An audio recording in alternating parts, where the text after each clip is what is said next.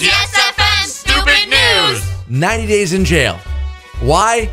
Because of a cookie. She is literally the epitome of a bad cookie monster. 24 years old, 90 days in jail because this lady named Daja Tucker, well, she had to plead guilty to assault and criminal damage charges because of an incident at a fast food restaurant. The altercation took place in the spring after she accused fast food workers of forgetting to give her her cookie.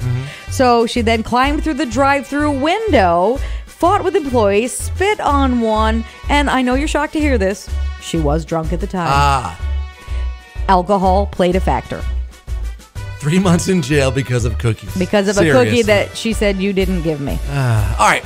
Then, if you're going to rob anybody, you probably don't want to show your ID, but this guy did. Yeah, so he's 21 years old. Officers said that he went into a retail pharmacy chain early in the week and bought cigarettes. He had to show his license to prove his age because at 21, it's close enough to that 18 limit. They wanted validation. But then Einstein himself, by the way, not his real name, jumped over the counter, grabbed money out of the cash register before fleeing. Walmart clerk gave police a copy of the man's driver license, and he turned himself in because, you know. They had that. They still had it because he'd already handed it to them. So, right. Wow. Genius knows no limits.